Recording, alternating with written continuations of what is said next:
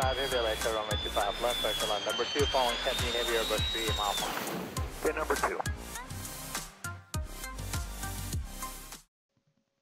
Hey everyone, Zach here from RealSimGear. Today I'm going to be doing a quick tutorial on how to set up our GTN products, so the GTN 650 and the GTN 750 with Flight 1's GTN Complete software.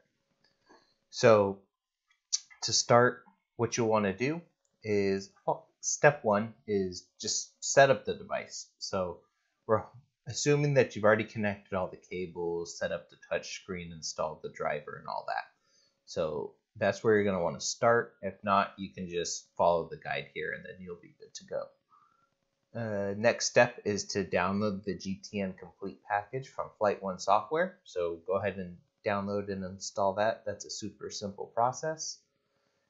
Then what you'll want to do is open the panel CFG file of the aircraft that you wish to add the GTN to. So you have to do this process for each aircraft that you want to use it for.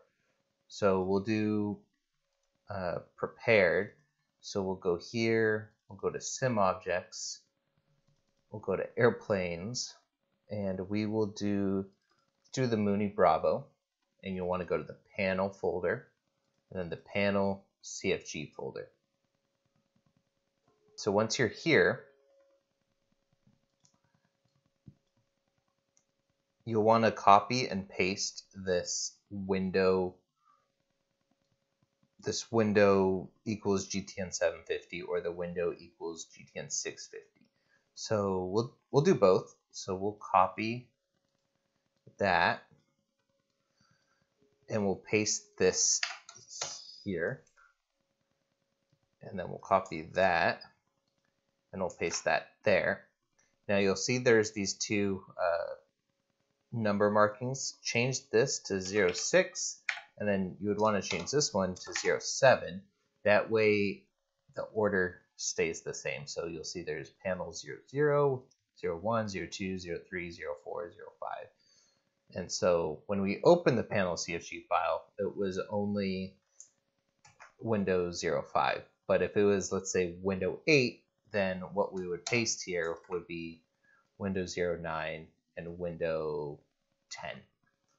So once you have that done, scroll down a little bit, and you'll want to copy this block of code for the GTN 750.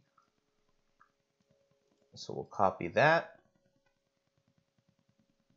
and scroll down in the panel.cfg file. And you'll see the last entry here is Windows 05. So we'll then paste that there and change again this number to 06. And then we'll do the same process again for the GTN 650. So we'll copy and paste. Okay, and then we'll go ahead and save that. Oh, see, I forgot to put the number here, Windows 07. So then we can go ahead and open P3D. And this is the same process for P3D, for FSX. So it's a pretty simple process, and this guide works for all.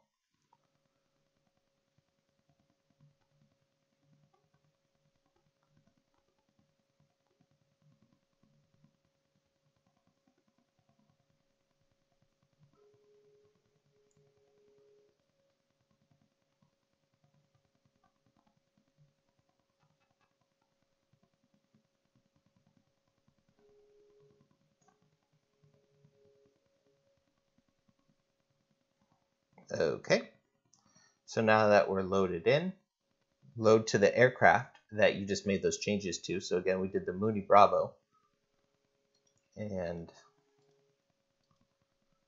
just make sure I save that file there. So we're doing the Mooney Bravo, and we'll load up.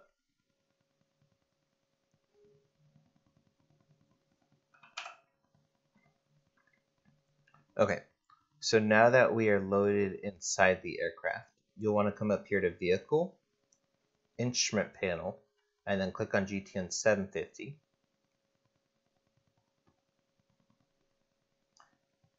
And there you go. You got the GTN 750 window there. You can touch to continue, and then you'll want to undock it by right-clicking. I usually right-click on the edge right here and click on undock window. And then I'll just drag this over to my 750 screen. And then the same thing for the 650. And then we'll right-click it, undock window, and drag it over to the 650 screen. And there you go. You have the Flight 1 Software GTN working. It works with the touchscreen, all the knobs and everything work. So it's a pretty simple process. If you have any questions at all, feel free to reach out to us at support@realsimgear.com. And I'll see you guys later. Happy simming.